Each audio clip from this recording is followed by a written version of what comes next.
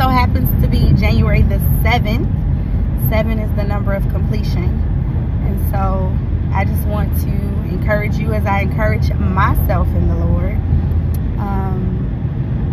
that God makes all things good and well.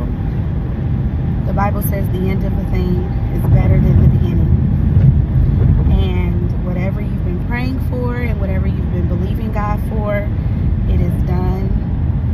It is complete. When we rise tomorrow, it will be January 8th. And 8 is new beginnings. And so we walk in the newness of the year. We walk in the newness of joy. We walk in the newness of peace. We walk in the newness of love. We walk in the newness of opportunities, expansion, abundance, increase, and blessings.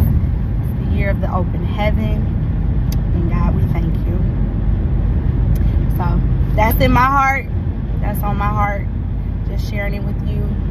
Hope you have an amazing first Sunday. I hope that you have a phenomenal first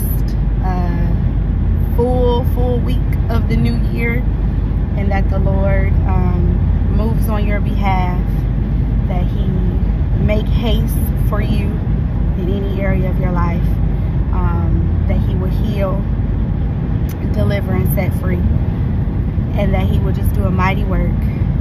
Love y'all.